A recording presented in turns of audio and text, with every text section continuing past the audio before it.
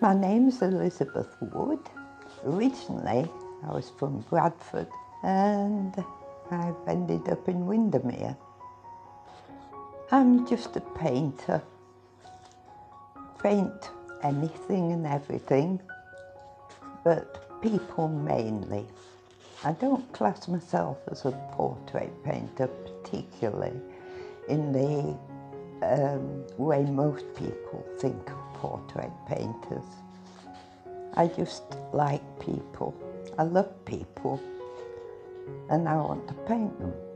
I think it's very important just to keep your passion going. In spite of making a living, you can't always make a living by painting.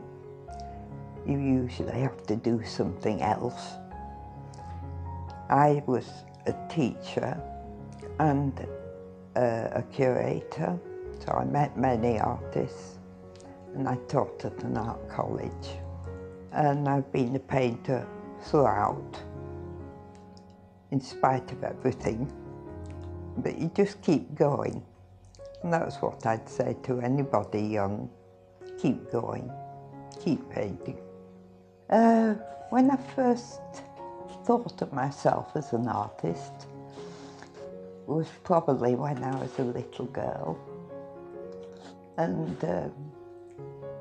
I was sent to a school where you chose what you wanted to do, and I wanted to paint all day and every day, which I did. Other children perhaps wanted to learn to read. I didn't. And I certainly didn't want to know about numbers or sums. I just wanted to paint. And when the sort of elderly aunt came and said, "Oh, you're quite a little artist, aren't you?" I would say, "Yes, that's me." And forever afterwards, I just thought of myself as that's what I was. I'd been to art college and started teaching. And then I met a lady on a bus, and she'd been a curator of a small gallery in Lancashire. And she told me how she borrowed pictures from other galleries. And it sounded such an interesting thing to do. And I was quite taken by the idea, but I had no idea how you became a curator.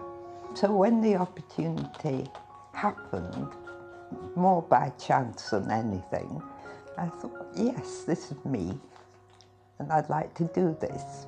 I ran this gallery for about 30 years. So in that time, my husband and I, we put on between us probably about 300 different exhibitions in that time. When we moved to Windermere, there was a van load of my paintings and my husband's paintings. So we decided to build a shed. So we put some of them in the shed, and the shed eventually started to leak. So it was quite recently that we had a really good look in the shed. It was an odd feeling taking them out of the shed, because I hadn't seen them perhaps for 15 years or more. Some had faded and some had just rotted, and some were fine, but we spread them around the garden, and I must say I was quite surprised to find I liked some of them. And those that were beyond recall, my gardener took them away and put them on his bonfire. I'm looking forward to the exhibition at the Weavers' Gallery.